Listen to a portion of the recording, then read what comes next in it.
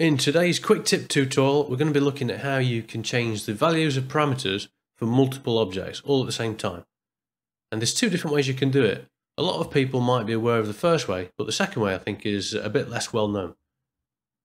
So if we look at the scene, we've got 3 spotlights and 3 monkeys. The spotlights have all got different values for the power. So the first one's got 1 watt, the second one has got 10 watts, and the third has got 100 watts. If I select all 3 of these monkeys, and I hold the Alt key whilst clicking on the text box, and I change this to 5 and press enter, all 3 of these spotlights have now got the value 5 for the 5 watts for the power. Let's undo that.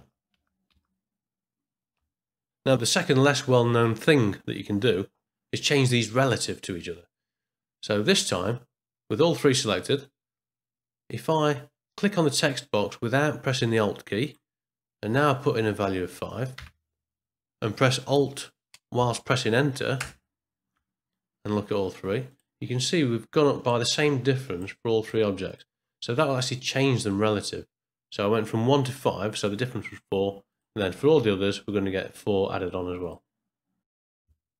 One thing to bear in mind though is that it only works on text boxes or value boxes. You can't actually change it on a colour, for example, in that way. What you need to do instead is click on the colour and then bring up the text boxes and make the changes inside of there. So yeah, I hope that's useful. It saved me a lot of time when I found out about it, because I'd been actually selecting objects one at a time and changing the values that way. Even some studios that I work for weren't aware of either of those 2 methods and were manually changing them as well. So it's definitely good to know, and I hope it's useful, and I will see you next time. And if you'd like to learn something pretty incredible and support the channel at the same time, I'm pleased to announce that after months of preparation, I've finally managed to make the complex subject of geometry node incredibly easy to learn by creating nearly 2 hours of video content and example parts.